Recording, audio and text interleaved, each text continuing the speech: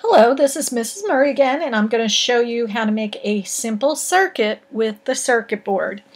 So the first thing we're going to put in our circuit, we'll make a series circuit, and we're going to take a light bulb, and you need to put these metal hooks on the end of each one of these wires onto these metal posts. And then I'm going to take a battery, and the same thing, I'm going to put the metal hooks on the metal posts. And this hook isn't very tight, so I'm not going to use that battery. I'm going to get another battery. Here we go. This one's much tighter. It stays on there well. Okay, why this is important? Because the electrons are actually going from the posts to the wires and back.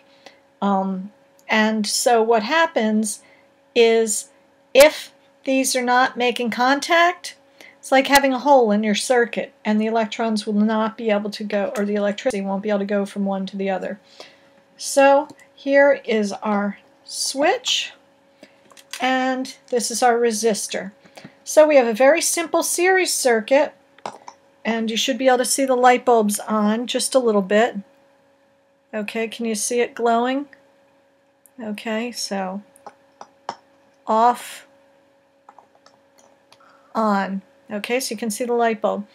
So we have a simple series circuit. We have a switch, a bulb, a resistor, and a battery.